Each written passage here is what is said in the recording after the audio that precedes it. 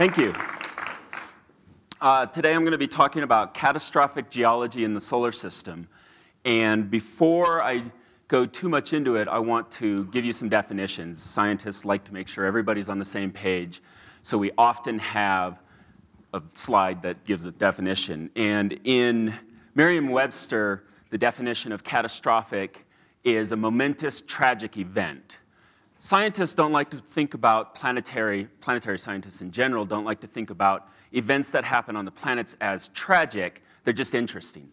So for the purposes of this talk, I'm removing tragic from the definition of catastrophic.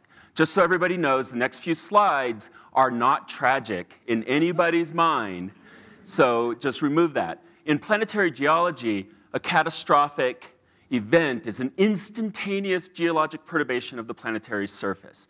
By instantaneous, we mean on the level of the age of that body. So for example, humans have about a 78-year lifespan. So winning the lottery, which might happen over the length of a week or so, would be an instantaneous event. It happens very, very quickly compared with that 78 years. Having a baby might happen over a few hours, and that would be an instantaneous event. Obviously, I'm not going to have a baby, have never had a baby, so I admit that it probably doesn't feel instantaneous when it happens, but over your lifetime, it's a very short period of time that you go through having that baby. However, recovering from the birth of a child usually takes 18 to 20 years, and that is not an instantaneous event. That takes about a quarter of your life to recover from having that baby. So now let's move into momentous world-changing events in planetary geology. A couple of years ago, everybody saw in the news about the Chelyabinsk meteor that caused a bunch of damage in Russia. That happened over seconds. And on the lifetime of the Earth, which is 4.5 billion years old or so, that is about 10 to the minus 16% of the lifetime of the Earth. So that's a very instantaneous event. The carving of the Grand Canyon took place over about 5 million years. On the lifetime of the Earth, that's only about 0.1%. That's an instantaneous event in geology. It may not seem like it to us, but it is instantaneous in planetary geology. The movement of the plates is also a very fast event, but we wouldn't call it instantaneous. You might have noticed up in the very upper left corner these little red dots. Most of them so far have been dots. The one with the recovery from the birth of the child was about a quarter filled with black. The dot here is about 5% of the lifetime of the Earth, which is not an instantaneous event. It's long enough that we wouldn't consider it instantaneous. So now I'm going to take you through catastrophic geology in the solar system. I'll give you a bunch of examples of catastrophic geology, instantaneous geology, and a few examples of non-catastrophic geology so you know how to compare the two. I'm going to start close to the sun and work my way out. So I'll start at Mercury. Mercury is mostly covered with impact craters. There's a little bit of volcanism in its past, a little bit of tectonics, but most of what happened is sort of like that Chelyabinsk meteor, only often much, much larger. For example, that yellow, the bright spot in the middle of that picture of Mercury, it was a single impact crater that covered about 10% of the surface of the planet. And what happened to Mercury is very similar to what happens when a drummer strikes a cymbal. The cymbal looks solid on the time scale of watching it. You're handling it, feels solid. But if you strike it with a drumstick, it will vibrate very, very wildly. This is a frame capture from 1,000 frames per second video of a cymbal being struck. And exactly the same sort of thing happened to Mercury when this impact event occurred. The whole planet vibrated. The whole planet had very large amplitude waves travel through it, reflect on the other side, and travel back through. It all happened over a couple of hours, maybe 60 hours, maybe 100 hours, not a whole lot of time. Instantaneous event that completely changed the surface of Mercury. Moving on to Venus. Venus, everybody knows Venus has a very, very hot surface, 700 to 900 degrees Fahrenheit, extremely hot. Nothing survives on the surface. The reason it has that very hot surface has to do with the atmospheric thickness. It's very, very thick atmosphere. And that atmospheric thickness is because the whole surface of Venus overturned over the period of about 50 million years. And the reason it overturned is up in the upper corner, you can see a pot that's been on the stove for too long with a lid on it, and whatever was cooking boiled over. And the same sort of thing happened to the surface of Venus, where the whole surface of Venus was stagnant. It doesn't have plate tectonics like the Earth does. And so it didn't allow the heat that was building up through radioactive decay and from the creation of the planet to escape. And so that heat built up closer and closer to the surface until it had to boil over. And because there was no mechanism for it to escape regularly, it all happened very, very quickly, 50 million years, about 500 million years ago. So that was an instantaneous change to the surface of Venus, very, very quickly on a geological timescale. 50 million years, we haven't even been around that long, but for the lifetime, 4.5 billion years, it was instantaneous. The formation of the Earth-Moon system. The Moon was probably formed through an impact with a Mars-sized or larger other planet that was in the same orbital range as the Earth. It smacked into it, causing both bodies to mostly vaporize. And you can see the sequences. They go across from the top, and then they start over at the bottom and go across again. And if you can read it, which you probably can't, this all happened over a few hours, tens of hours at most, where the bodies interacted, vaporized. Earth started to gravitationally recondense into a single body, whereas the vapor that was surrounding it that eventually made up the Moon was just a cloud of material, debris, mostly vapor. The formation of the Moon itself from that vapor happened maybe over 10,000 to 100,000 years. There are debates maybe even up to 1 million years, but even so, it's still an instantaneous event geologically. I'm going to skip the Earth itself and go on to Mars. Mars has the largest volcano in the solar system.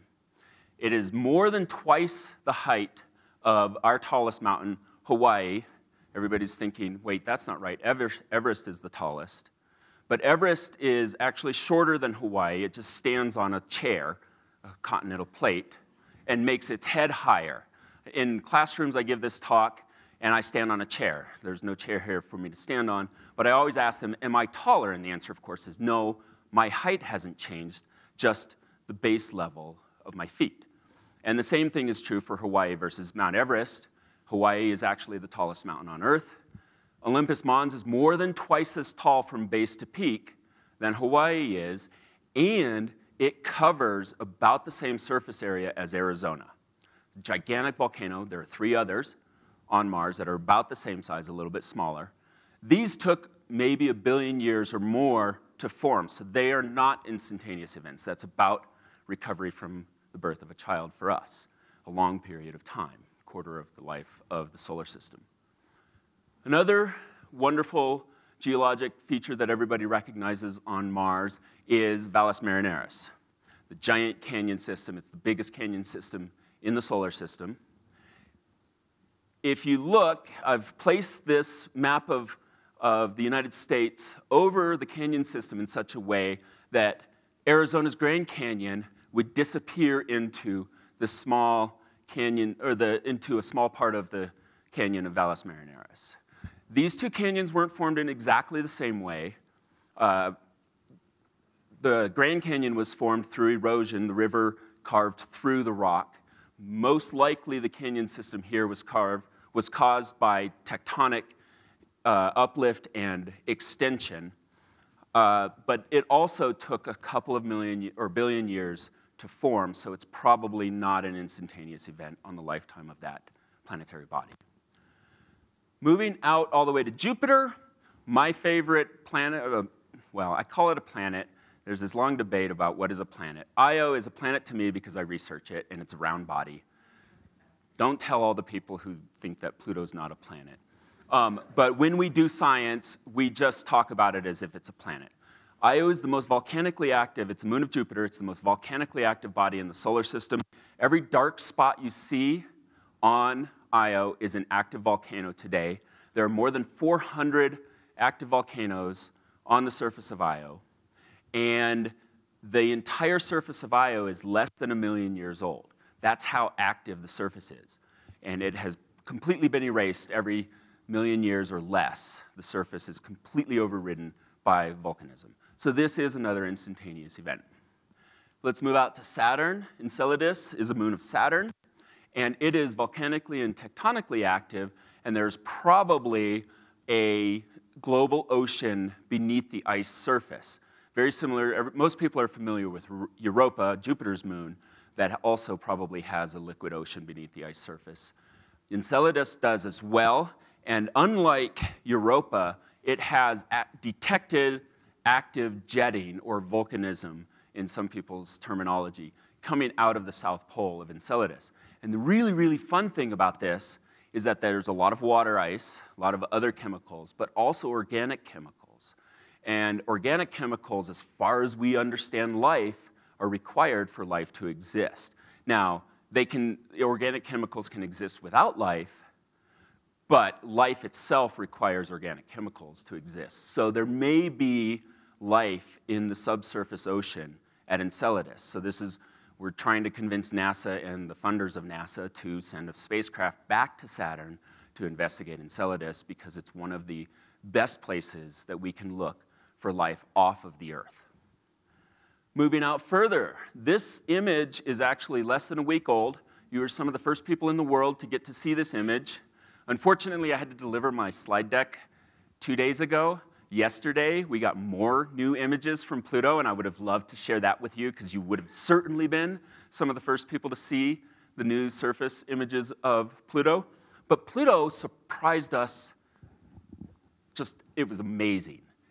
Almost the entire surface is crater-free, which means it's geologically young. It's probably, I don't know what the number of years that has been determined that it's less than, but the geologic surface is completely, almost entirely free of craters. There are a few, but it is geologically young. And we didn't think that it would be. Some people did, and they were correct. Most of us didn't think it would be geologically active because it's so far from the sun, and it doesn't have a whole lot of energy that we know about to drive geologic activity. So I'm coming back to the Earth. I'm talking about the Earth last because it's my favorite planet, because I live here, and that helps me do science and learn about the other planets. And we have lots of examples of catastrophic geology in the solar system. And one that you might not think about is life. Life affects the rocks. It affects the atmosphere. It affects everything to do with the Earth. And in 500 million years ago or so, 550 million years ago, there was what we call the Cambrian explosion, which on these slides is that first color barrier transition between the darkest purple, if you can see the purple, to the next color. You can see there were a few species, and then all of a sudden life exploded onto the Earth. And that changed the geology of the Earth. It changed the makeup of the rocks, it changed the makeup of the atmosphere, and it caused a huge change in the geology, and it happened very, very quickly over less than 10 million years. So that was an instantaneous, catastrophic change to the geology of the Earth. Another example is the dinosaur extinction. So I just talked about life exploding. Also, life can be erased. And the dinosaur and other creatures, not just the dinosaurs, about 50% of the life on the Earth was completely extinguished over a very short time period. And there's this big argument in geology about whether it was an impact crater or whether it was volcanism that caused it. And right now, the strongest evidence is that it was actually both. First, the volcanism, there's a huge amount of volcanism in India called the Deccan Traps. And that volcanism happened over a few tens of thousands of years, but it caused enough material to be emitted into the atmosphere that it cooled the surface of the Earth by about 2 degrees Celsius. And then a very large impact hit the Yucatan Peninsula near Mexico, in the Gulf of Mexico, and caused a further increase in the darkening of the skies. and 7 degrees or so temperature drop, which just wiped out most cold-blooded animals, wiped out a lot of life, changed the chemistry of the earth, of the oceans, and et cetera. This happened all very, very quickly. It was a catastrophic change to the geology because, again, life affects the geology of the planet. And now we're living in a catastrophic change to the geology of the planet. We call it the Anthropocene. It's the human geologic age. And we're doing things like the picture on the right, on my right, your left, sorry, is the largest copper mine, at least in the United States, I think possibly in the, no, just in the United States, called Bingham Copper Mine. And it is a hole that is larger than Meteor Crater that we dug. There's a little black spot down towards the bottom. There are several little black spots down towards the bottom. Those are trucks that your vehicle that you drive around is smaller than its wheels. And those trucks are moving material out. And it takes longer than that impact crater out at Meteor Crater took to form. But the amount of energy is very similar to moving it. There was some vaporization of the meteor that caused Meteor Crater. But otherwise, the amount of energy just to move that material is not quite the same, but it's similar. We did that. The picture on your right is the Amazon rainforest. Forests are typically green when viewed from above, but you see a lot of darker, non-green area, and that is all forest being burned up in order to plant farms and to grow cattle. And we eat that cattle. That's why it's being put there. So in all the smoky area is actually smoke from the forest fires that are deliberately being set in the Amazon rainforest. And these sorts of activities, the plot that you see is a temperature and carbon dioxide concentration in the atmosphere plot. You've probably seen this all over the news lots and lots of times. We are very certain that the temperature is rising, the average temperature of the Earth, and we are very certain that it is caused by human activity, burning of fossil fuels, and deforestation of the Earth. So we are causing catastrophic, this is happening very, very quickly, we are causing catastrophic geological changes to the Earth. This is us. This is the Earth. And what you see here are all of it's a map of activity, human activity on the Earth. And some people will tell you this is actually the lights that are currently lit at night. It's not really true, but it's a fairly decent representation of the lights of civilization. And you can see we're kind of concentrated in a few areas, but we also have this network of humans that go out and affect the Earth. And in some ways that's good, right? We have humans living and working together as a society, and we wouldn't have this if we didn't have this large network. And in other ways, it's not so good. Finally, I'm going to end with this. This is the picture from Voyager spacecraft turned around towards the end of its mission and imaged the solar system. And there's a little tiny dot in a bright streak in this image, and that little tiny dot is Earth.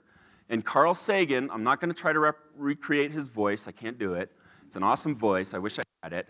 But Carl Sagan said, essentially, and I'm going to butcher his quote, "This is us. Every single human you have ever known, every single human that has come before you, every single human that will be born in the near future is here on Earth. And we can make a go of it, but let's make a go of it." Thank you.